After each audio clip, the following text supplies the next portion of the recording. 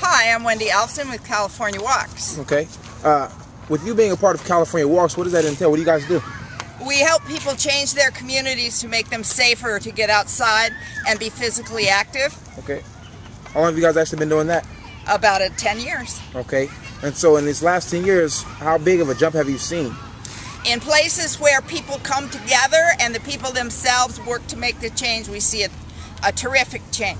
Okay. And Stern Park here in Bakersfield is a great example. And we came here today to Rexland Park to try to keep the same. It's already started here, but to build a momentum. Awesome, awesome. Now I see a strange picture here. I see a swing set missing the guts of the swing set. What happened here? We don't know for sure, except that we were told they were stolen. And if they're stolen, usually that's to sell the metal, and often that's for drugs. So you're telling me that some guy came out here and potentially took these children's swing set to fund his drug addiction? Yep. We have to do something about that. What are you guys doing at this point in time to stop things like this from taking place in the future? Well, the main thing that would help here is if people use the park. So to use the park, we need to get new swings. The Park and Rec should have replaced the swings already, just like they should have the rec building open. Okay. And then people need to use the swings. If people use the swings every day, the chances of them being stolen are much less. Okay, so you think that would definitely deter people from taking things?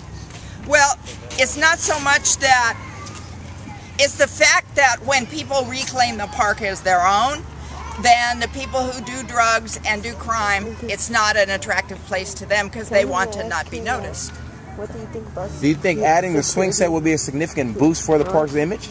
Yeah, not only for the image, it will give the mothers and children will want to come to the park if there's some place to play, but right now, it's like these kids, they can't swing, they can only sit in the sand.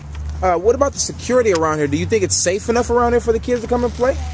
It's probably safe here only if with parents. Okay. Because everyone has told us too many stories of bad things that are going on, and the parents right now don't feel comfortable to come alone. So one thing that helps a lot is for the parents to come in a group, have a walking group, and then a few parents can watch the kids while they play. Okay. And the rest of the parents can take a Zumba class or have some other physical activity. Okay, so you believe by getting the parents more active in a healthier manner that it's going to cause them to want to come to the park more, participate more with the children? Yes. Okay. That sounds great, miss. We really appreciate your help, and we're going to look into these and make some changes. Thank you. Thank you.